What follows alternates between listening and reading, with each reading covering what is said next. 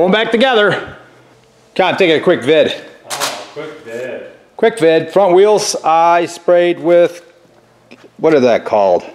Cold galvanized? Yeah, cold galvanized, but it's the bright. It doesn't look all that bright, but that's what I sprayed it with. And Connor's painting the back wheels right now with a foam brush, aluminum. And the stuff goes on really nice, huh, Con? Yeah, it's not bad. Not bad. It's kind of watery. Yeah, a little watery, a little runny, but whatever. We got the radiator on. You got stuff buttoned up. Pretty close to being able to put water in it. Maybe that's what I had to do. And we'll know if there's any leaks before we put the hood on and all. Takes forever to do these little things like the wiring harness. Con, what do you think? I made a new wiring harness. You can buy them for what, $250? Yeah, I saw them for $250. I think $175 or something for one that was cheesier looking. Yep. So you made this one. We got wire. We made this one. We marked everything when we took it apart, and then TC labeled everything for me on the brand new regulator, so that we hooked that all up right. Yeah, because we're staying 6 volt, and we're going with the positive ground stuff. We're not changing any of that. We're not right. It's original. It's going to stay this way. So this is the way we got the battery connections. The red one goes to positive still.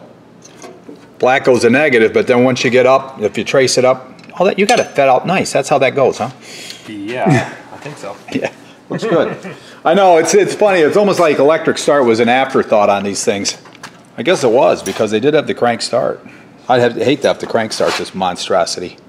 Yep. But anyway, so then we ran it up here, and the red or orange, it looks more orange, goes to ground. So that's the positive going to ground.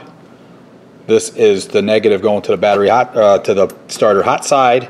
And then this goes back to the amp meter. That one's just on the amp meter by itself, and that's what feeds power. Put a little ignition indication light here. That comes up red when you pull the ignition switch on, and it makes the amp meter dip, so we know we think it's pretty close to being right. Yeah, I think it's right. So we're getting close to getting ready to start this thing up. You got the gas line on, but she's looking pretty good. We got some runs to sand out, but other than that, it's really, really nice. What'd you do? Touch it all up? I did. With a foam brush, I mixed up some paint with the hardener. Mm-hmm. Nice. Like we did when we sprayed it. How'd it come out? I didn't get these lips, so I was able to sponge brush those lips, so they got paint on them. Yep. You can paint that little piece. Yep. Sponge. Trouble areas are like the undersides of these rods.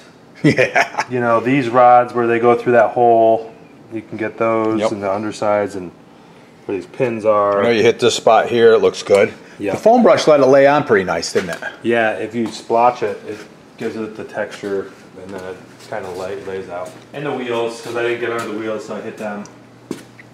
And I got a little more paint left over. I'll used up quite a bit, didn't you? Looking at more spots. I painted that light. I got it on the stove right now, baking. You're cooking it? That's gonna be the backup light? That's the backup light. That sit overnight, then you're gonna put it together, or you probably hope it dries sooner? This afternoon. Got this switch. I gotta make the hole a little bigger in the light. Nice. Yeah. That's a two-way, because the light has a red light for when you're going down the road, and then a regular light for when you're plowing at night. Backing up. Night plowing. Which night around here is 5 o'clock lately. So yes, thank you, daylight savings time. Not so unrealistic.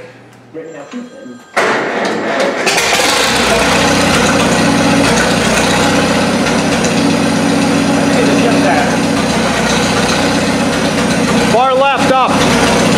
Reverse. Got a brake on.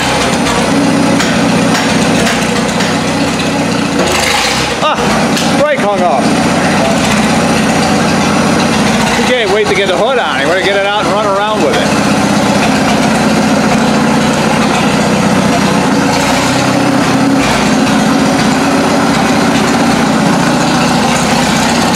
So is this like, it's topless. Does that make it tractor porn? I don't know. So we got a little job for it. We got to pull that truck over here and get it back into the shop before snowy, rainy crap tomorrow. But anyway, there she is, looking good. Well, we got the pressure washer out again. Connor just can't stay away from it. the last nice day of the year. Is it? Yeah. Boy, look at it, taking that grime off. That's good. Using hot water, plus we had it running and the blocks, everything's warm, so some of that grease is coming off. That's getting much cleaner. So we don't know when we're going to get to it, but at least it'll be clean when we do. So that's a step in the right direction. Well, the motor runs good. It's got good compression. There's no reason to rip into it. So it's really just clean it up and paint it. Yeah. You know? But you got to park these in a shed. So we're going to park it under the roof over there and keep her nice and dry. How long we had this tractor, Con? Almost 10 years. Yeah, we've had it for quite a while. And we used it to mow the lawn at the barbecue for like 2 years. Yeah. We pulled gang mowers with it at the barbecue. Gotta love these old G's. But what else we got done? The old M finally got the old girl painted up, so might as well take her for a spin, huh? Yeah, see what the old girl will do.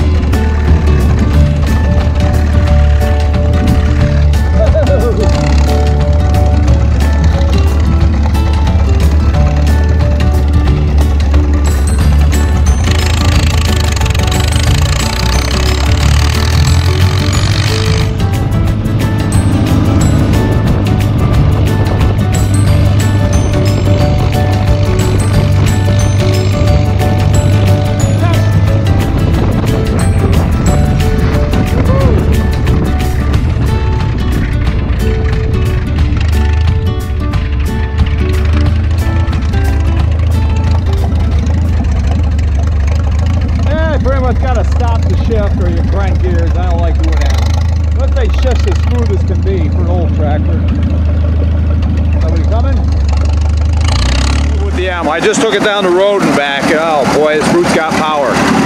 What an old powerhouse. But she looks pretty good. We're not completely done yet. We still have to do, he's got the lights on it. He made sure the lights work. But anyway, we still have to do, we got some runs to take out. We gotta get the decals on. I think the old girl came out pretty nice. She sounds good too. I guess I can shut her down. She's all charged up. That shuts her down. Yeah. But anyway, the thing, she runs like a top. But the brakes, I got to do something about the brakes. I'd hate to pull a parade wagon and have the brakes not be good. If anybody's got advice on how to make these brakes work better, or do I just got to start doing leg presses or something? Because they're tough. You really got to stand on them. Anyway, I like doing projects like this old M, and we're going to get that old G painted up too and make her look good. So if you like that kind of thing, like and subscribe, and thanks for watching. Tune in for the next one.